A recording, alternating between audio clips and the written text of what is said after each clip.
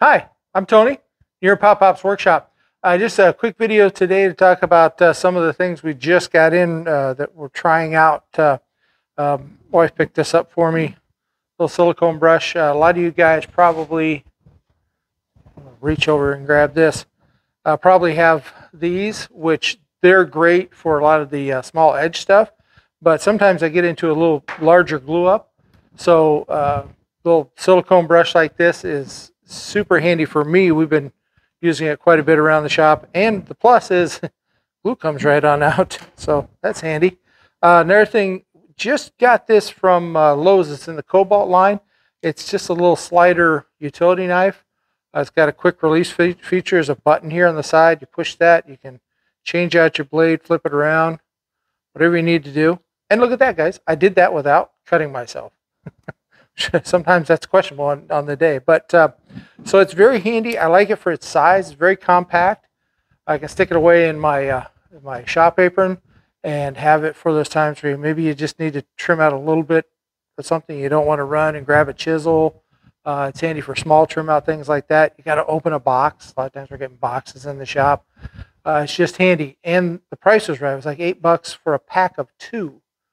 This also has a interesting 2 little nut wrenches on the end of it, a 5/16 and a 1/4, and then a little slotted screwdriver thing on the end. So it's got a couple neat little features, but mostly the compact size is great.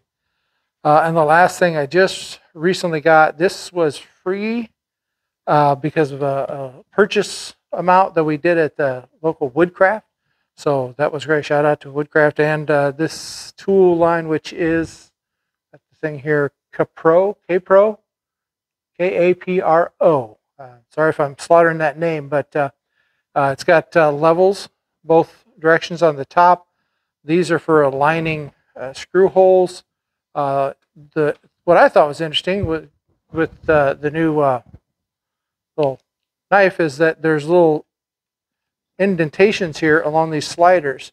So you can put this down and run that along, and handy for trimming something where you've got a straight edge on there while you're trimming it. So we're going to put that around, hang it on over with the marking tools on the wall and see how much use we can get out of that. But that's some of the things that we're doing in the shop today, is playing with new tools and trying to get some other things done. Still sanding some cutting boards, but we'll get that done for sure today. And hopefully you're having a great day out in the shop, avoiding the cold weather. If you're having that where you're at, we certainly are. But if not, if you're warm, congratulations. Otherwise, thanks for showing up. I never take it for granted that you're here watching these videos. Truly appreciate that. And until next time, remember, you can do this.